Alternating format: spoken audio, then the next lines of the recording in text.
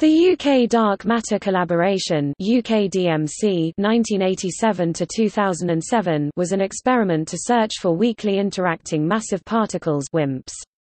The consortium consisted of astrophysicists and particle physicists from the United Kingdom, who conducted experiments with the ultimate goal of detecting rare scattering events which would occur if galactic dark matter consists largely of a new heavy neutral particle. Detectors were set up 1,100 meters (3,600 feet) underground in a halite seam at the Bolby mine in North Yorkshire.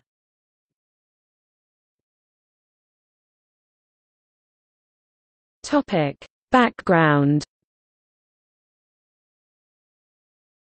WIMPs are considered prime candidates for dark matter, which accounts for approximately 9/10 of the mass of certain galaxies, such as the Milky Way.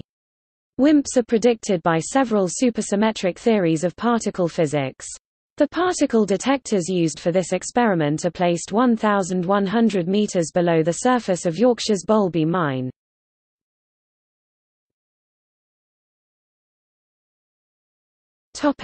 History.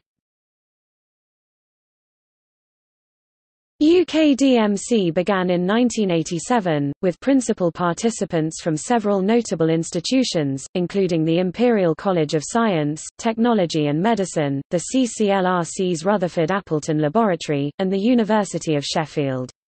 Funding for the program was provided by the Particle Physics and Astronomy Research Council (PPARC), as well as Cleveland Potash Limited, which operates the mine where the experiments were conducted.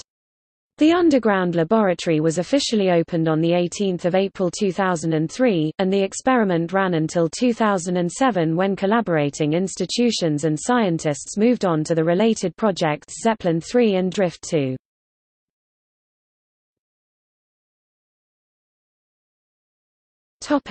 Experiments. UKDMC operated multiple dark matter detectors and developed techniques for WIMP searches in crystals and xenon. In 1996 they published limits that were obtained using room temperature crystals.